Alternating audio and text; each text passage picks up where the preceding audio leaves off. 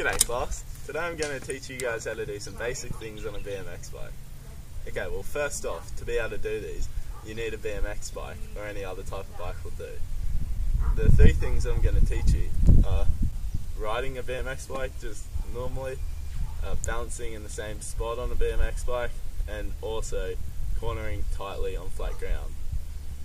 But first off, safety first.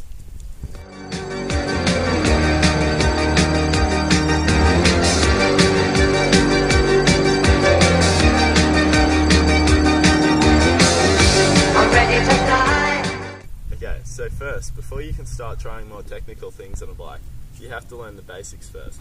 So for starters, I'm going to teach you on how to just ride the bike normally. So to begin, you want to be able to get comfortable on the bike by adjusting the seat, handlebars, pedals and cranks to however you feel most comfortable. To adjust the height of the seat, most bikes will have a clip like this, which all you need to do is just pull it out and the seat will just move freely in the bike. You want to put it at a good height so that you can sit on the bike and like you're sitting at a chair. Just begin with your feet on the ground, flat-footed like you're sitting in a chair. And use your feet on the ground to start to move. This will help you to get the feel of what to do when you start to lose balance. Once you are comfortable with using your feet to get going, you can start trying to pedal. To do this, you want to have your front foot fairly high so that you can start going and put your other foot on and just try to pedal straight in a straight line.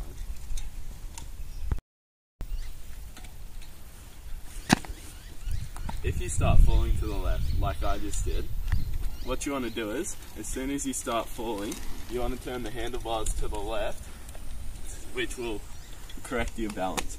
To do this, you want to pull your left side of the bars towards your body and push that side away. To turn to the right, all you have to do is the opposite to the left. So pull the right side of your bars towards your body and push the left side away. After a lot of practice, you'll be able to ride a bike unassisted on flat ground. Now I'm going to teach you how to do tighter corners on a bike. To do tighter corners, you have to have fairly good balance and have to be a pretty comfortable and confident rider. To do a tighter corner, you have to be going a bit faster because you have to lean over more into the corner so you don't crash.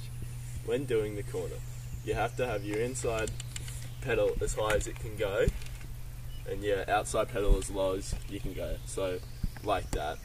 Otherwise, if you go into the corner like that, your pedal will hit the ground, causing you to crash, which you don't want.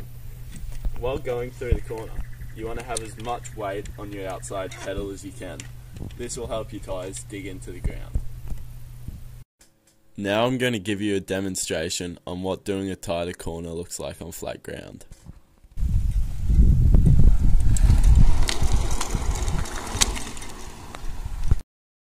Cornering this tight on flat ground can be quite risky because there is a slightly higher chance of crashing.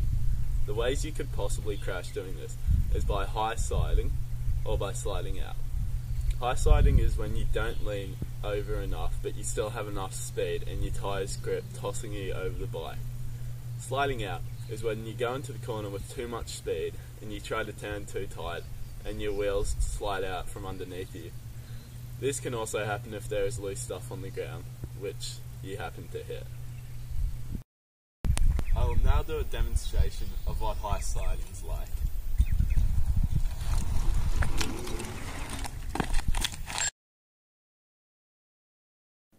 This is a demonstration on what sliding out looks like.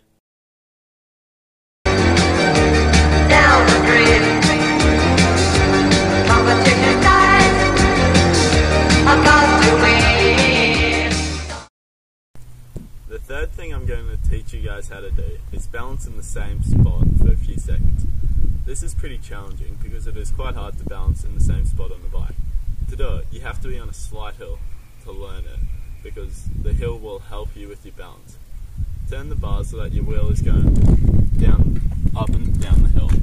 Face across the hill so that when you start to fall, you can either pedal to make the wheel go up the hill or make it go down the hill just by releasing pressure on the pedals.